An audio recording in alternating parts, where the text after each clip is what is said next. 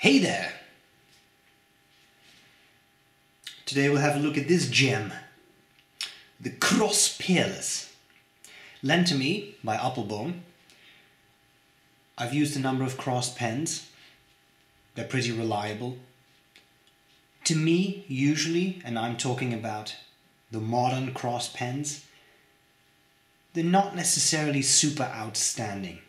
They typically don't blow me away. Personal preference maybe, but usually I find their nibs nice, but not outstanding. Until I use this. But this nib is made by Sailor. Ah. You write and you go jubilate, because that is very impressive. So this will be a fun review. I'm going to cover the parts of the pen. I'll do a writing sample and then I'll tell you what I like about it, what I don't like about this pen. Let's get started. Okay, let's talk about the Cross Peerless, and this is the Medalist finish. Let's look at the box first. So, rather a nice box. Cross typically doesn't really overdo it with the boxing, I think, but this is kind of nice. Comes with 2 cartridges and they are proprietary, so for Cross you will need this or a special converter. Comes with a converter too. The converter was down here if I remember correctly, and that's it. So simple box. You know what? I love this. I don't need 50 separate boxes for a pen. It's very simple and it works really nicely. And what I also like, Sailor does that too. You have that little cutout in the sleeve for the brand name. Okay, let me zoom in a little bit and show you this pen. Before I get into detail, this is a TWSBI 580 to give you a size comparison. Okay? Alright, so this pen, lent to me by B.R.E. Again, thank you. Comes with fine or medium nibs as far as I can tell, and it celebrates the Cross Peerless, which was first launched in 1889. Cross is one of those nice older pen brands. Also the Cross Century, launched in 1936. It is platinum plated with 23 karat gold plated details, and it does look rather classy to me. Finial, interesting, holds a Swarovski, a tiny Swarovski crystal, which is kind of nice. And what stands out most to me, and I'll show you all these features, but what stands out most to me is the nib. The special thing about the nibs on the Peerless series is that they are made by Sailor in Japan, known for its interesting nibs. Okay, let's cover the parts of the pen. So the finial, we have this Swarovski crystal. I also think this looks really nice. That texture is really cool. And this is one of those pens that actually has texture. There's no lacquer over this, so that's kind of neat. We have the clip. Clip says Cross, and the clip is pretty tight, but because of the shape I have found it works pretty well. We have a center band that says Peerless 125 Cross. The 125, that was 125 years of commemoration, if I remember correctly. We have a cap that stands out quite far from the barrel, not flush at all, and then we have the barrel that tapers down ever so slightly to this end bit. Which may suggest it's a piston filler, but it is not. There's a little groove right there.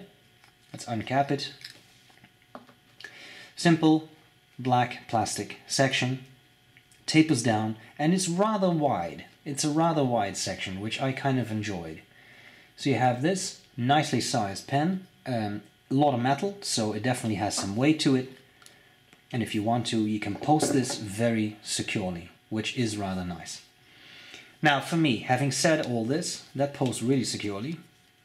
I cannot get it off anymore. Okay, there we go. As always, these videos, what you see is what you get. There is no editing or second take, so things get stuck sometimes. For me, the real selling point is this nib. I absolutely love it, and I don't use the term lightly, but this is a stellar nib. You can see, if you've ever seen a Sailor nib, you can see the influence, the way it's imprinted, etc. It says 125, it says 18K, It says M for medium. It does say, I thought it said Peerless. Yes, it says Peerless on it. And it says Cross 18K 750, so the gold content. Plastic feed, and again, if you know sailor nibs, then this feed will probably look familiar to you. Very nice, nicely tapered section. I find this very comfortable to hold. It's a little fatter, but it's not so fat that it is uncomfortable. Barrel unscrews, and you have the sorry, I was going to say sailor. I've become contaminated now. It's the Cross proprietary converter, and this one is threaded, which I've always appreciated. You don't accidentally dislodge this, so that is nice. Okay, so there you have it. That is the parts of the pen. Let me show you how this beauty writes. So, sorry for the noise, pen's in the way, I've taken them out of the way. Cross, Peerless, Medalist, I'm not going to write that down. This is the 18K medium, and the ink is Pelikan Royal Blue. Okay, writing with this nib. It may sound scratchy. Camera microphone is very sensitive to that sound. I guess that specific frequency or something. In any case,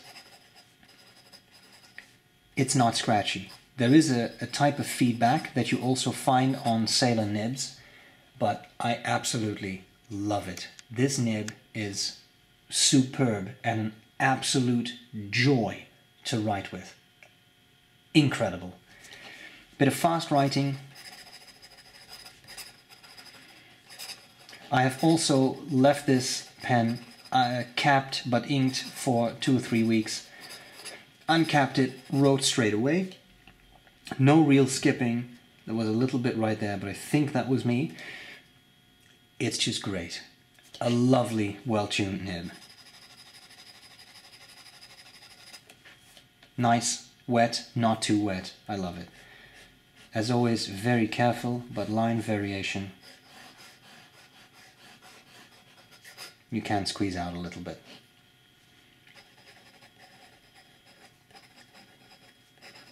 Reverse writing is possible, turns the nib from a good medium into definitely a fine.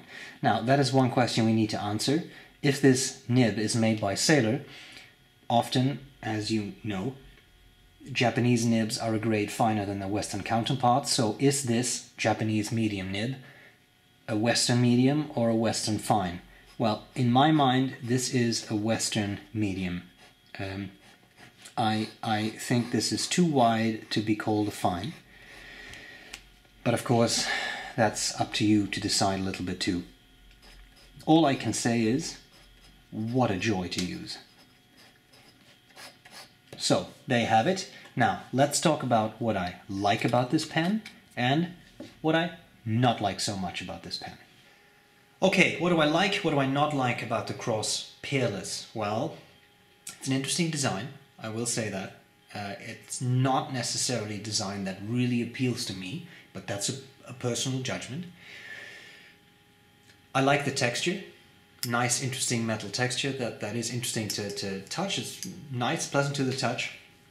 It's also a solid pen with a lot of metal, nice balance, metal barrel, plastic section, but it works. I don't find it uncomfortably top heavy. When you post it, that's a different story. It becomes very heavy, but you know that big metal cap, that's what you can expect. The biggest thing to me, and I think I made that fairly abundantly clear during the writing sample, but in case you missed it, that nib is exceptional and an absolute pleasure to use. Really great. Things I don't like about it so much, well, it's 350 euros, which is not cheap, but as pens go, this Mont Blanc is 690 euros, 350 with a very great sailor nib. So as fountain pens go, I don't think that is terrible. I know it's not cheap by any means, but don't forget, if you're outside the if you're outside the EU, this was lent to me by Appelboom. You don't pay 21% VAT, so it's 350 minus 21% VAT, and you can get a 10% discount.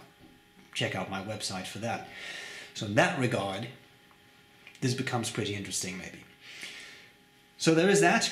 things I don't like so much. The thing that I dislike most about this pen is the cap. I find it very bulbous and I don't find it really visually pleasing. Again, it could be a personal thing, but I don't really see it. Here's the deal for me though.